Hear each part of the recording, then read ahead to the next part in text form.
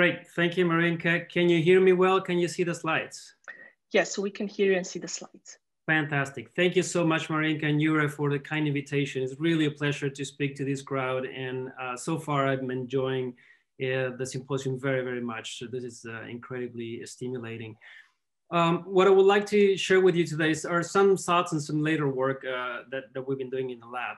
And let me start with two rather provocative sentences that most people will relate to, I think.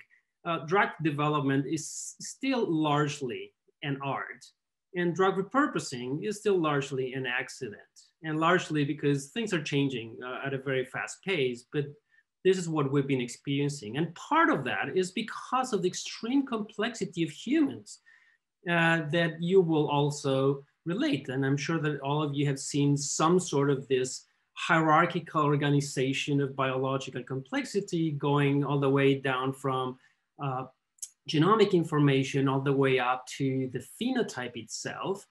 And this hierarchical organization spans 4 orders of magnitude in space, 5 orders of magnitude in time. And where do drugs fit in here? So how do we predict from computationally where a drug will act and what part of the phenotype are we going to modify?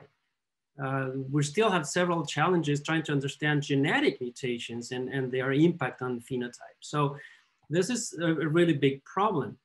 And the way that we're trying to approach this is from a knowledge generation perspective. And then we are based on the tenet that data leads to information, and that information leads to knowledge. And that is, data is about the raw numbers. Information is really the context in which you put that. And really knowledge is when you start putting things together. So it really makes sense that we try to merge sources of information to represent current knowledge and perhaps to infer new knowledge. And this is a very simple depiction of that. If we had, let's say, information about genes that connect to diseases by genetics and drugs that connect to genes or proteins by molecular experiments, one could relatively easily try to create sort of a network diagram. And here we see green dots as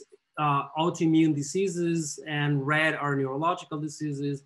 And now we try to lay them out in their neighborhoods, and then we zoom in into one particular disease of my interest, which is multiple sclerosis.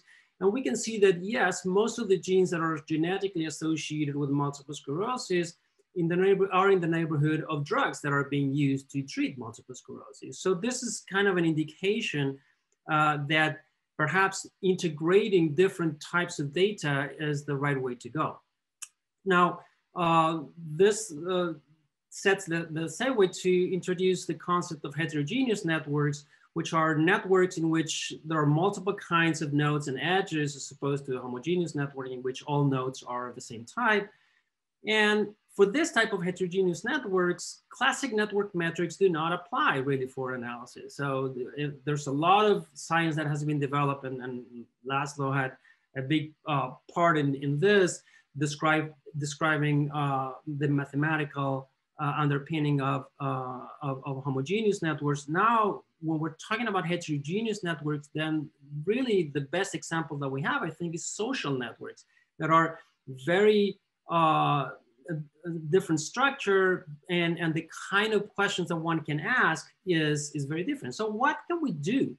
And why really a knowledge network? Well, to make use of existing data. The internet is full of data that, even if it's not fully curated, we can take advantage if we know how to integrate it. And this goes back to the eternal disagreement between getting the details right of reductionistic approaches versus getting the whole picture of holistic approaches. And really networks allow us to deal with complex systems. So humans are not complicated, humans are complex. So the tax code is complicated. Building a 777 is complicated. Humans display nonlinear dynamics. They display interdependence. They display emergent properties. So this is what we need to try to model if we're gonna get the details right and to try to predict a phenotype. In this sense, I would argue that medicine is behind the curve in terms of full utilization of artificial intelligence and machine learning approaches that have been pioneered by other fields such as physics, even economics, e-commerce, and so on. So what are the recent efforts in terms of trying to bring this seemingly disparate sources of data into a single place? Well, we know of Google's Data Commons effort. So Ramanathan V. Guha has set this up within Google for quite some time now. And what they're trying to do is to do the next generation of browsers in which you're not only looking for URLs, but you're looking for the data that is behind them. And you're linking the data so that you can create more complex queries. Another big effort now more in the biomedical space is that by the Biomedical Data Translator Program, the NCATS directorship at the NIH. And the biomedical translator, of which we are part with one team, the main idea there is that a user will be able to search in a browser a colloquial term or a question, and that will be translated by what is called an autonomous relay system, which will parse that question from natural language and will translate it into a machine readable form. Then that autonomous relay system will hit a set of autonomous relay agents that will consult with different knowledge providers.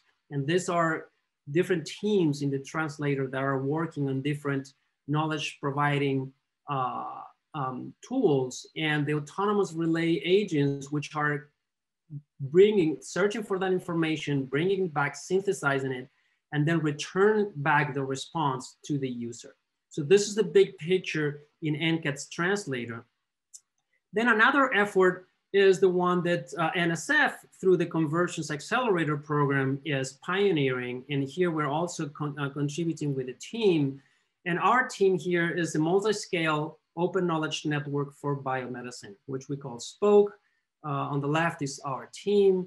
And you can see a metagraph of the network here. It contains millions of concepts related by tens of millions of bona fide relationships, the same as you will bring from a database that you consult regularly. So what are knowledge networks useful for? I'll show you a few examples and then we'll talk a little bit about COVID. But one of the things that we started realizing early on is that perhaps link prediction might be a good strategy to uncover aspects of disease biology. And I'm a geneticist by training. I was always interested in the fact that not every gene has the same a priori probability of being associated with a disease. So can we learn anything from biology to increment that a priori probability so that when we get the p-value in a genome-wide association study, we can interpret that correctly? And the nice thing about link prediction in a heterogeneous network is that it embraces network heterogeneity naturally. It is scalable and it allows supervised learning. And furthermore, and importantly, it is interpretable. It's not a black box. So some of the algorithmic features of link prediction in this sense is, first you define certain topological features that will use into a machine learning approach that then can be translated into probabilities for that particular link to exist or not. So this was work done by Daniel Himmelstein, a former grad student in the lab. And in this particular work, you can see part of the metagraph linking genes and tissues and diseases and some gene signatures. So the main concept here is that if one wants to understand whether there is a potential association, genetic association between the gene IRF1 and the disease multiple sclerosis, we don't know if these associations exist, but we do know that there's several protein-protein interactions with these genes. We know that it's associated with another disease. We know a lot about the neighborhood of that gene. So then we can compute the different features and the different paths that lead from this gene to the target disease And then we can quantify mathematically what the importance is by downgrading the number of connections that has in the network, just to avoid the hub problem. But then we can numerically quantify the importance of each of those paths, and we can translate that into features to feed into, in this case, a logistic rate regression model. And here is the ROC performance of the algorithm, trying to identify all the known genetic associations as taken from the GWAS-CAT log. And so the performance of the algorithm is fairly good, given that this is in the absence of any experimentation. This is just following prior information and then feeding into the model to show that not every gene has the same probability a priori to be associated with a given disease. And if we look at the precision recall curve, you can say, well, it's fairly modest. But if you take the prior probability of association, which is the assumption in any GWAS, this is a 200-fold enrichment over the prior assumption that every gene is equally likely to be associated with a disease. And furthermore, it's interpretable because you can find the features that contributed the most to this prediction. So in this case, we know that tissue specificity plays an okay role, but interactions among proteins, so what Laszlo talks about disease modules, that plays a larger role in the final predictability of the model. So let me switch gears a little bit now to talk about drug discovery and how, what are some of the challenges that we're facing in this space. And the problem is that common genetic susceptibility can inform about drug repositioning efforts. And we think that that's a valid avenue.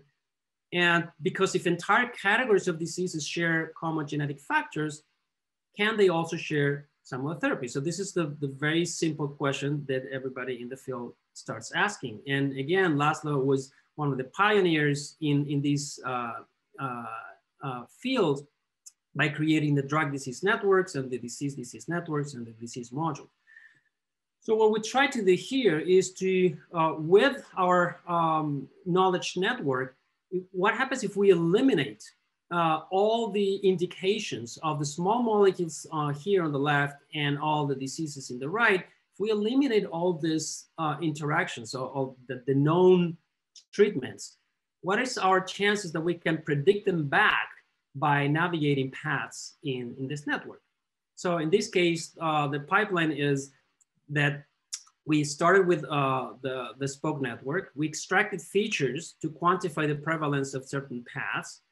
Then we fed it a regularized regression model, and to measure the performance of those features in predicting the right indications, we permuted the network in several ways to break down the system, if you wish, to see what the expected contribution of the network architecture itself will be. Again, the nice thing about this is that you can quantify which are the features that contribute the most to your predictability.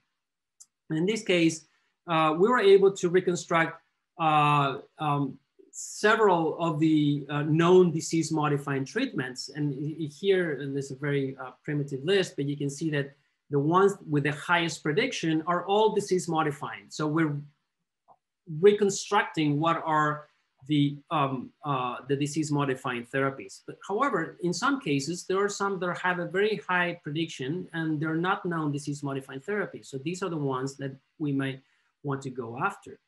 They have good prediction, but yet they're not known treatments. So when we computed the prediction performance overall, we can retrieve back almost 98% of all known disease drug associations if we use a database of disease modifying drugs. If we use another database for indication that was not the same database that we use for training, then the performance drops a little bit, but still acceptable. Even if we use clinical trials as the source of truth, which is completely unbiased and very noisy because some of those trials work, some they don't, we have a relatively interesting area under the curve. So this is an approach that, that holds some promise in terms of identifying diseases for treatment and also for drug repurposing.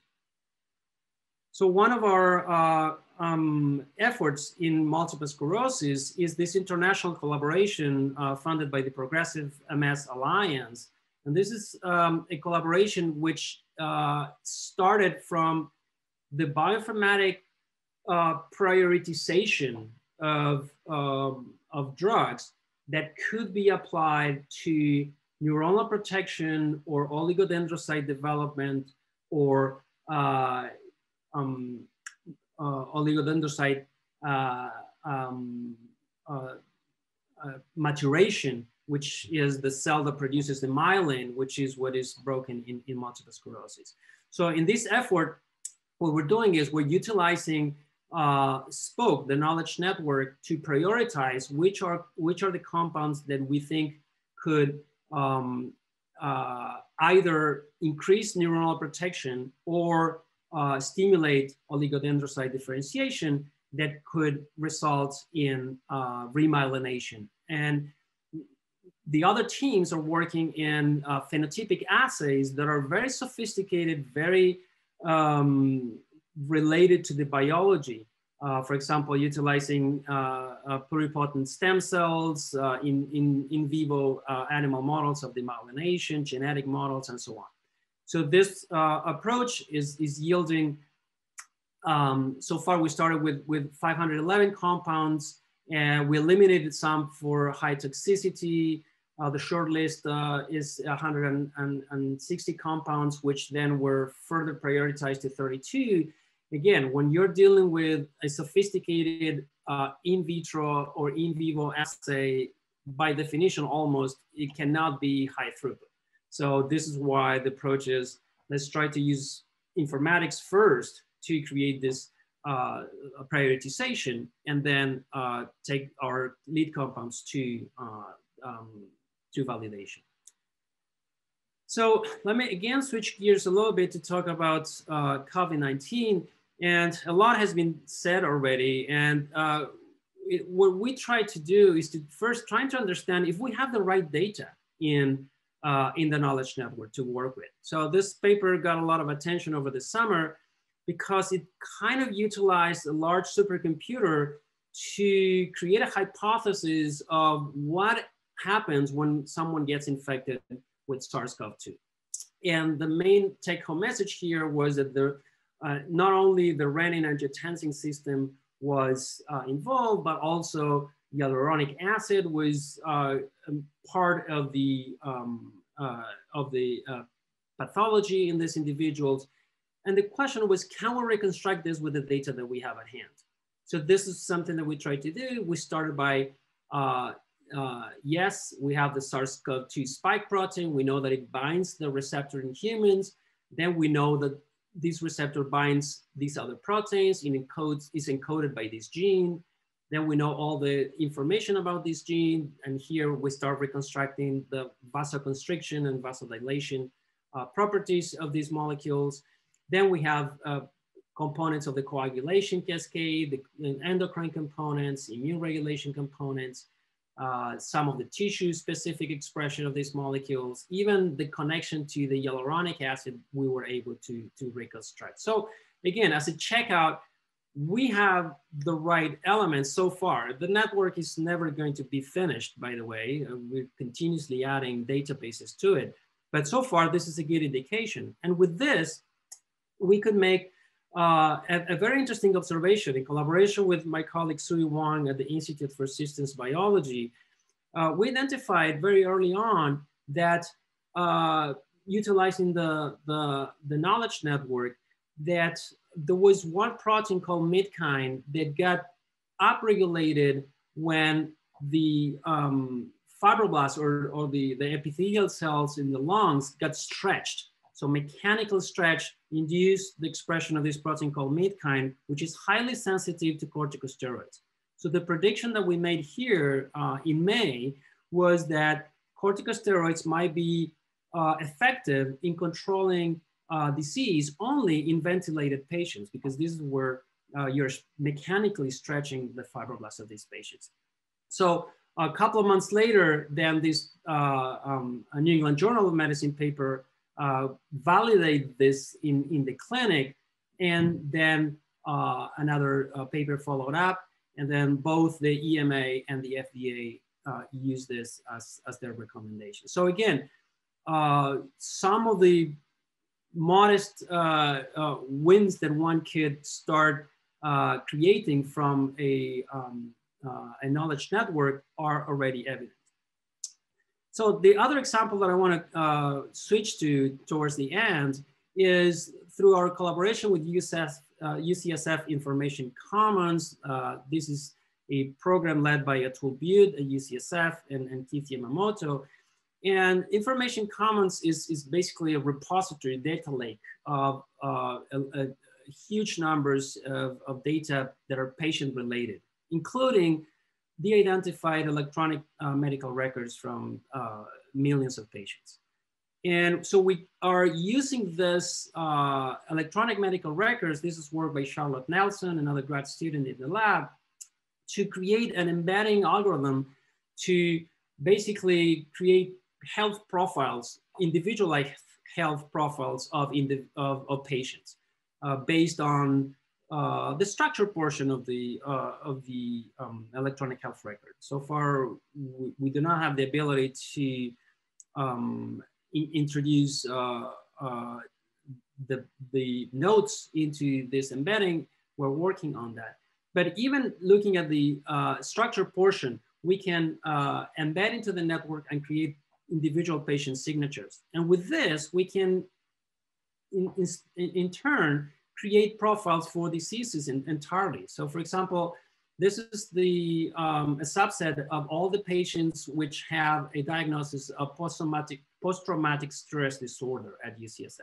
So about 4,000 patients.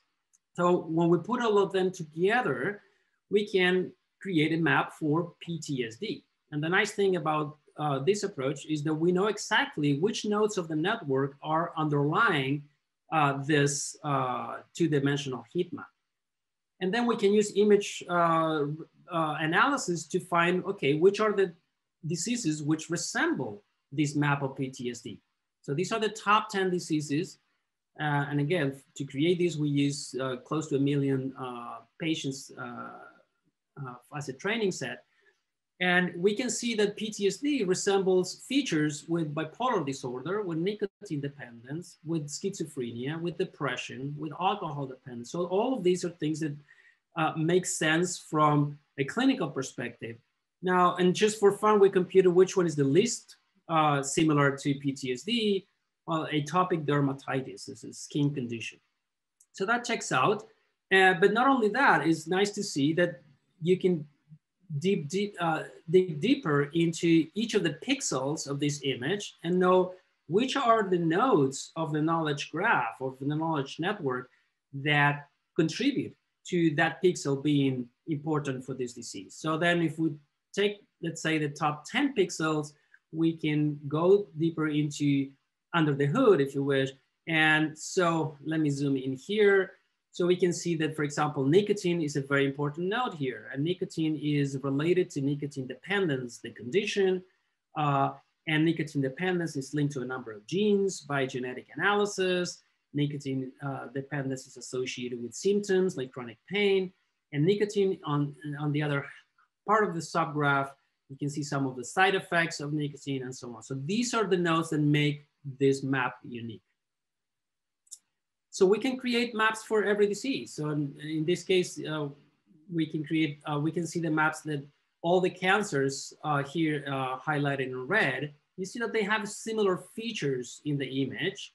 And then if we look at in green, all the autoimmune diseases, they also have similar features. And then psychiatric diseases in blue, they all have similar features. So this is an interesting problem now to try to identify the clinical records and the nodes to see whether we can predict the emergence of these diseases before they're manifested, before the code is added to their records. So this is one of the things that we're planning. There's plenty more things. And Just to close, I would like to show you one feature that we're making public of Spoke, which is a web interface for people to be able to interact. This is, we call the Spoke Neighborhood Explorer. This is the URL.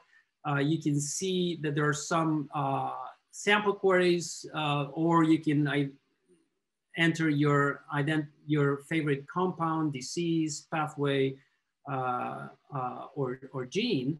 But then if you click here, there's some pre-assembled queries. For example, this is the SARS-CoV Molecular Explorer, where we can see each of the SARS-CoV proteins in light blue and their associations to each of the 327 human proteins that Nevan Krogan described in the talk earlier. And then we can focus on one of them. For example, here's SARS-CoV spike. And we know that it binds the ACE human, but also binds these other two molecules. And then we can zoom in here and we can add genes. So the genes that are encoded by this, we can expand by adding drugs, which are the drugs that we know bind each of these proteins. We can expand by adding which other diseases might be involved in some of these genes. We can add cellular components, so gene ontology categories, molecular functions. We can also add anatomies and cell types of expression and so on. So you can grow the network, the neighborhood, by just extending on any particular node of interest. Last thing that I will mention is the number of possibilities to apply this are enormous. We're just starting a collaboration with NASA now to analyze gene expression from mice that have been flown to space and spent some time in space and then get their gene expression profiles of space. So what we did is we entered that information from gene expression, we embedded that into the network, and we tried to see which are the symptoms in the network that are or the side effects in the network that are hit more often if we enter from those genes. Interestingly, we're identifying, first of all, pathways that have to do with immune system and DNA repair systems. This might be due to radiation and the immune effects of spaceflight.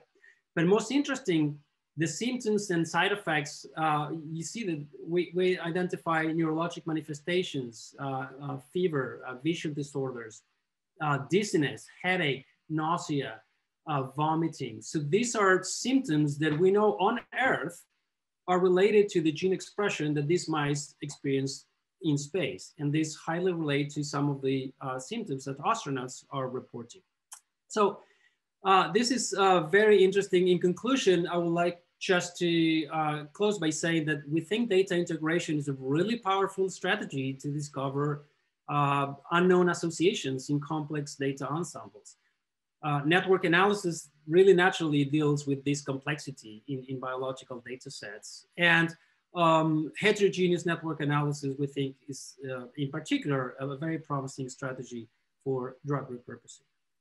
I will just end by acknowledging the work of many people who worked at UCSF, Lawrence Livermore, Google, Institute for Systems Biology, and NASA with us, and our funding sources. I'll take any questions. Thank you so much. Thank you, Sergio. This was really a wonderful talk, and it also took us to the outer space, I guess. So there are a number of questions. So let's start with the first one. Do you think knowledge graphs, knowledge networks are better at discovering novel predictions?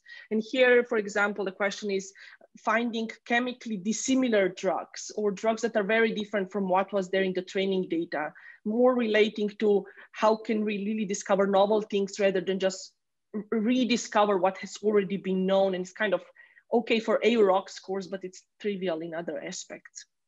Yeah, so it's a very interesting question. We're thinking about it all the time. And for some areas, it will be obvious that yes, it is the way to go. And remember, a knowledge network is gonna be better as we add more data and that we can navigate in different ways. So for example, in the drug chemical space, the more approaches that we can, the more data and the more relationships that we can bring regarding a particular molecule, for example, stereoisomers or chemical similarity data, binding information. So the more data that you can put, the better the prediction will be.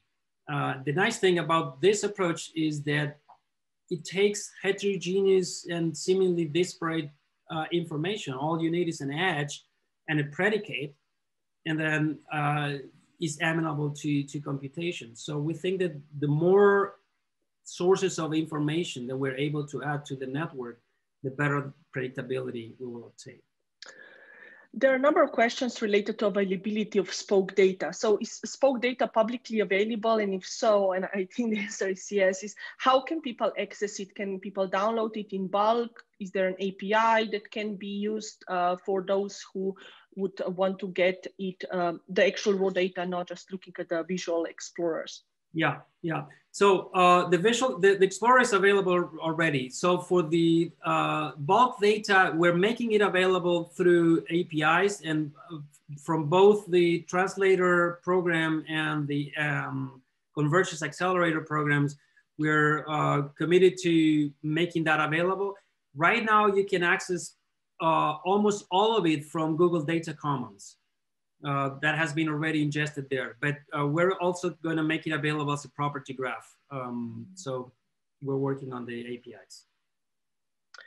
Great. Another question. One of the problems people see when using knowledge graphs is the challenge of evaluating the quality of predictions, because knowledge graphs sometimes might already contain indirectly data that is being predicted, and also there is this problem of data leakage. How can you control for this bias, or how do you deal with this?